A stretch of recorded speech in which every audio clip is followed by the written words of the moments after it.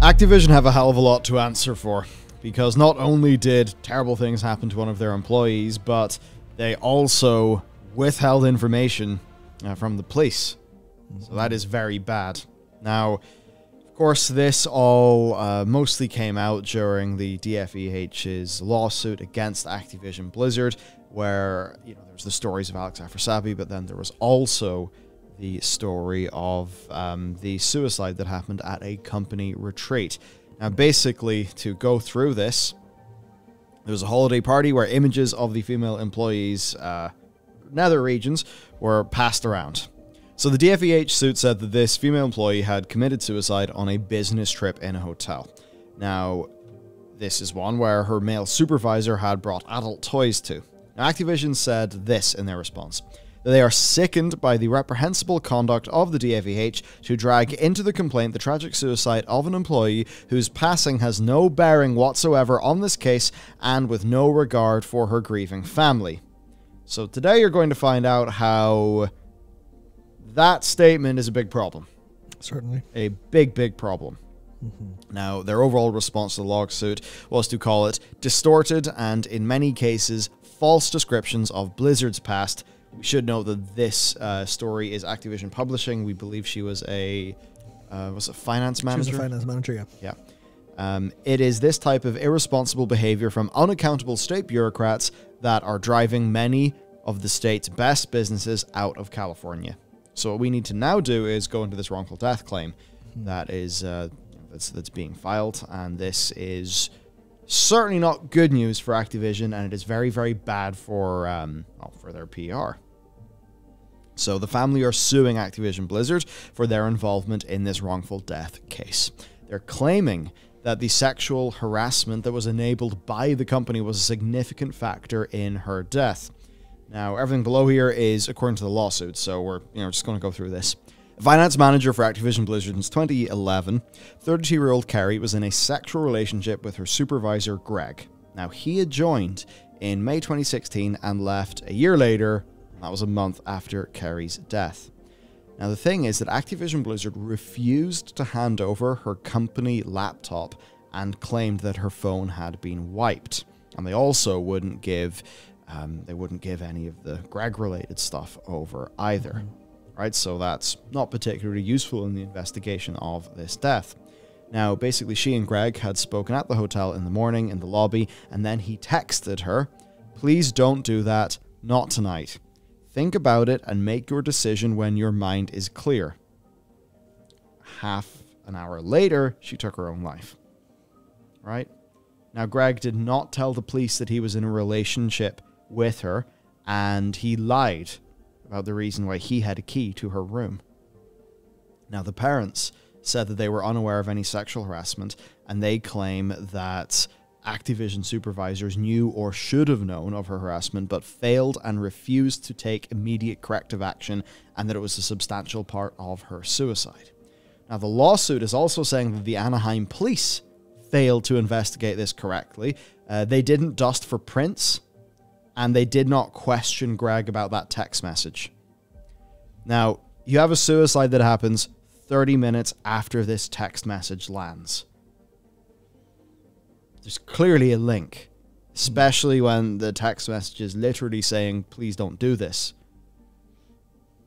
There's got to be something going on there. Yeah, I mean, that's the thing where this is the case where the idea that Activision Blizzard were refusing to hand over stuff, wiped her phone almost immediately, and, seems to have just kind of let this go without providing substantial assistance to the police or anything, and then having that initial response of, "Oh, this is, the DFEH brought this in, there's nothing to do with the case." I think it's like, because you can look at a lot of what happened to Activision Blizzard and think, well, like all of the like sexual harassment, and you can kind of, obviously there's people who can downplay it because, whatever reason, but it's extremely serious in terms of how people actually experience their day-to-day lives. I think when it gets to the point where Activision Blizzard management are happy to cover up the fact that their employees have been in, illicit, well, not illicit, but, sexual relationships with staff, and this is the kind of outcome, I think that's what I think we mean when we say Activision have a lot to answer for, because this is clearly, there's some culture here that went extremely, extremely wrong. Yeah. Now, Activision have responded to this. They just said that they were deeply saddened by her death and that she was a valued member of the company. And as for the lawsuit, we will address the complaint through the legal process as appropriate, and out of respect for the family, we have no further comment at this time. So obviously, they're playing it safe.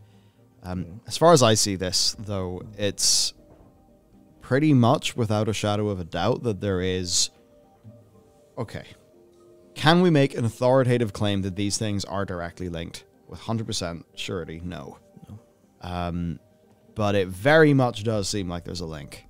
Yeah. And if there's a sexual relationship between these two, sex toys in that room, he texts her, 30 minutes later she's dead. That was not investigated is insane. Yeah. Anaheim police not following up on that. That's insane. Not dusting for prints. That's insane. Yeah. I mean, think about the holiday party where her photos were passed around. Given the, obviously this is, amateur detective work, but you would immediately assume that, considering they were in a relationship, the photos were his, which implies how were they passed around? Maybe not. Maybe, some other source. But the fact that that's not investigated, and the fact that they're, allowed to continue this relationship to the point where all this has happened and then they're sent on a business trip together, just shows that people at the same level as Greg or above weren't paying attention. And the fact that they let him go quietly a month later is certainly shows that they were definitely... I mean, I think the wording of the lawsuit calls this effectively a cover-up from Activision Blizzard. And I think that's the only really way to look at what they've done here. Yeah.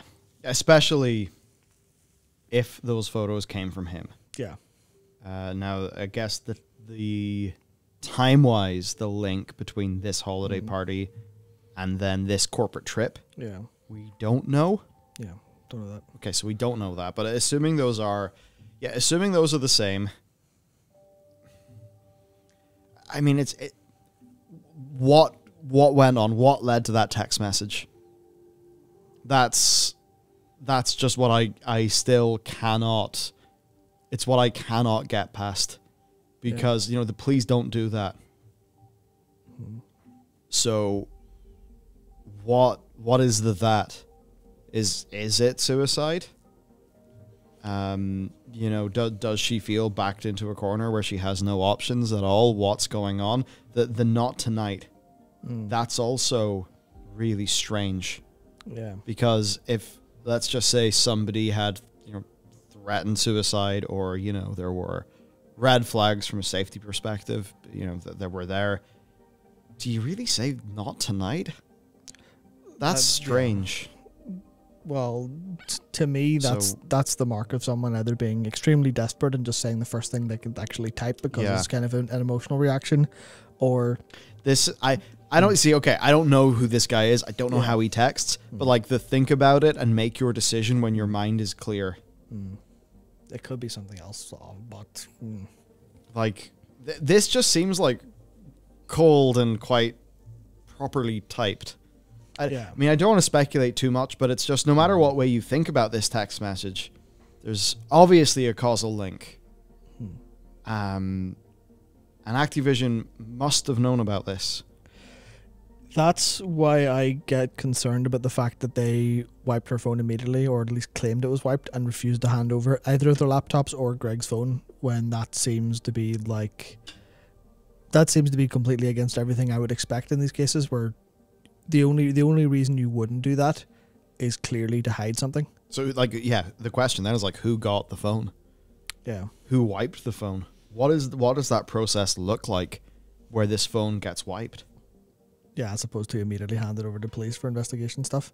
Does it I guess this is the problem. I think this is how all this problem kind of comes around, is I imagine it was just whoever got the equipment brought it back to the tech team. The tech team probably didn't know or didn't pay any attention. It was just another phone in the pile, and they got rid of it, unless they lied about it being wiped, which I don't think you would particularly want to do in case you were found out. But it certainly sparks to either a cover-up or a really cold and unfeeling company. And I guess that's going to happen when you get to a certain size and you have disseminated organizations. But if it's a cold company that just operates like that, then, you know, operating in that manner can be used by mid-level people to effectuate a cover-up. Yeah, for sure. So ultimately here, the thing is, we don't know. That's why it's good that this is going through the courts, because there are, you know, parts of the legal process where, you know, people have got to give their testimony under oath. There's, you know, the discovery. We will find out things. This will be reported on, so hopefully we will actually work out what happened here.